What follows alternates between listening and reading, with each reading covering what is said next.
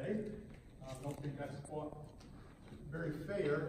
If you're as young as you folks in this room, then maybe you can tell your story in 4 to 6 minutes. But as old as me, I need a little bit more time. But I will try to follow directions and stay within my time. December 22nd, 1965, at 8 p.m. in the evening at a hospital in Savannah, Georgia. A young lady was in labor. The doctor got in position to deliver this baby, and I don't know whether he was set up like a quarterback, getting ready to take it, or down like a catcher. But he steps in and does not see the crown of the baby's head, and gets nervous, gets scared.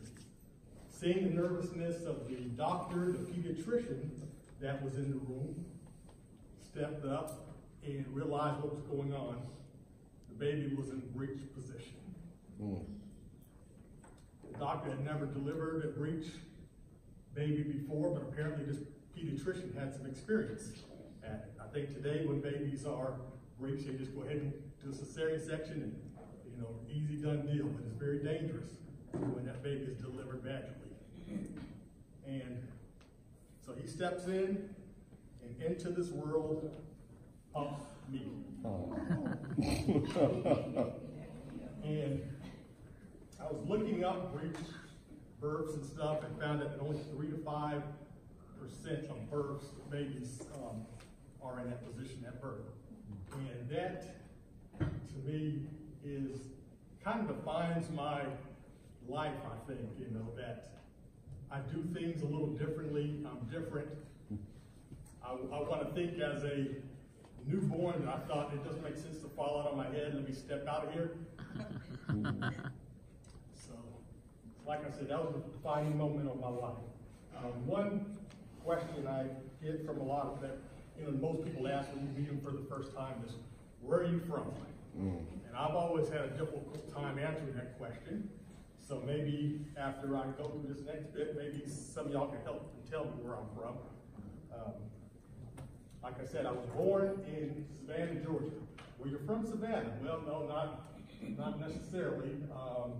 I was only in Georgia for maybe 2 years after I was born.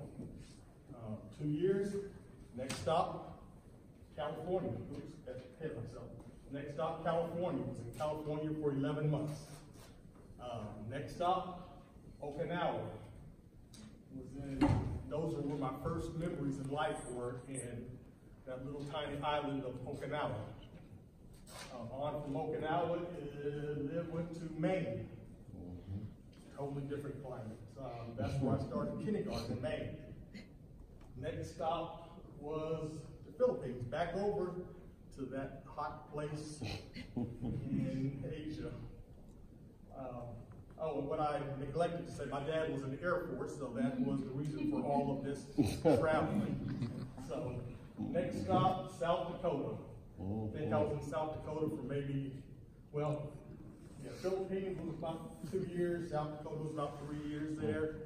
Moved on to North Carolina because my parents are from Garner in that area of the state.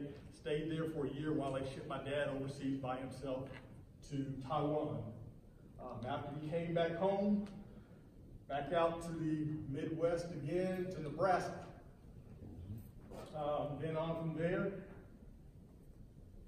back to North Carolina. Now, when I was in Nebraska,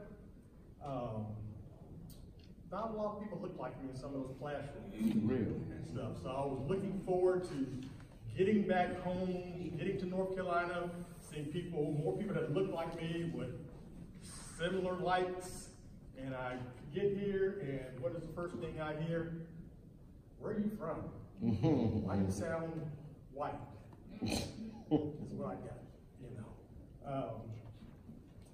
So school was kind of difficult, and the place I thought it would be easiest. A lot of teasing, a lot of harassment. Changed between 2 rival high schools while I was there, so that experience didn't go good. So when I had the opportunity to leave the little town of Goldsboro where I live to go to college, I was excited and came to Charlotte, Went to UNC Charlotte, met my lovely wife. That's not a picture, that's a recent picture, not one from when I met her. So we took her 8 years to decide that I was the one for her. So married in 92, had 2 beautiful children, and one in 96, one in 97. Oops. There they, 2 of them are, that's probably about 5 years old or so. And looks like I'm about to run out of time. I was able to, my wife finished school, I didn't finish school at the time. And it would be 30 years later in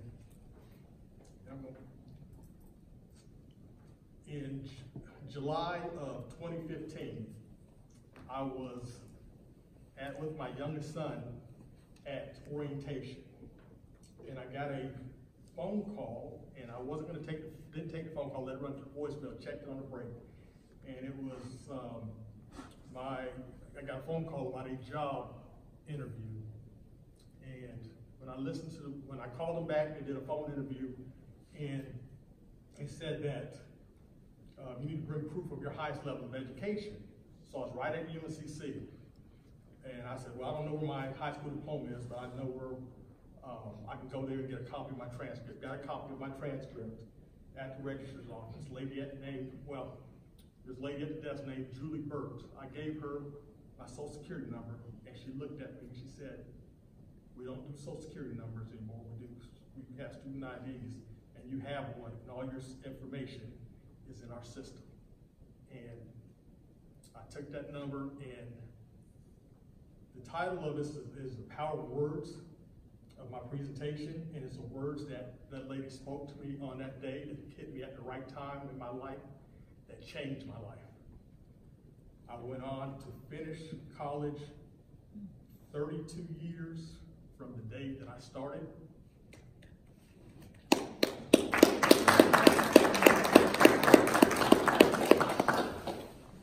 I've always had difficulty standing in front of people, talking to people or whatever. You know, I just say, just go ahead and just give me an F. I'm not going to do this presentation. You know. So to see me up here, able to stand and to talk to you.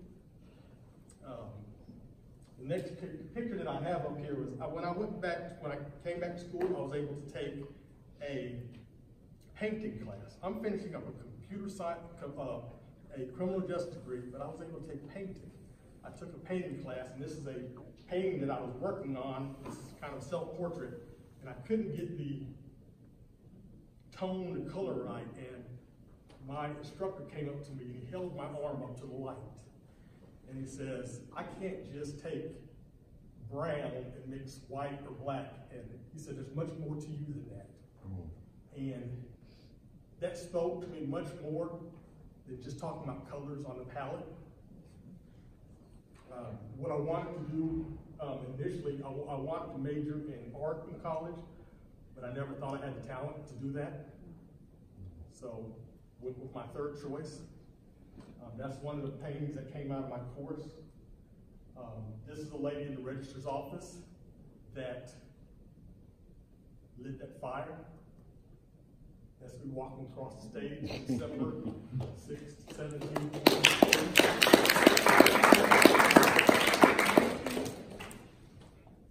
That's my degree. As I was going down to get my cap and gown, you've already paid for the cap and gown, I guess, all that's free or whatever. And I go through the line, and the lady says, he gets a cord.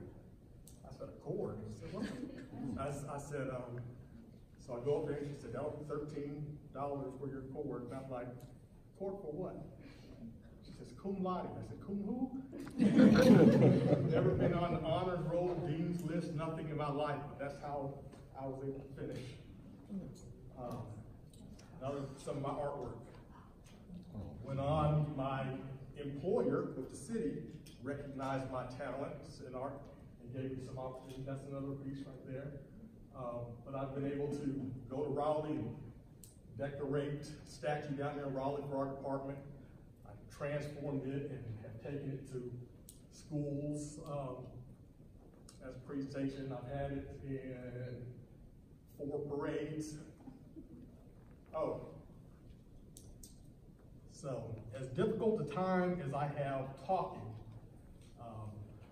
singing is a whole other issue. I don't think I'm being modest and say that I am not a good singer, but back in school I had the opportunity of taking a gospel choir class. And the first semester must have went so good, the teacher invited me to come back. He said you could take it as a performance class.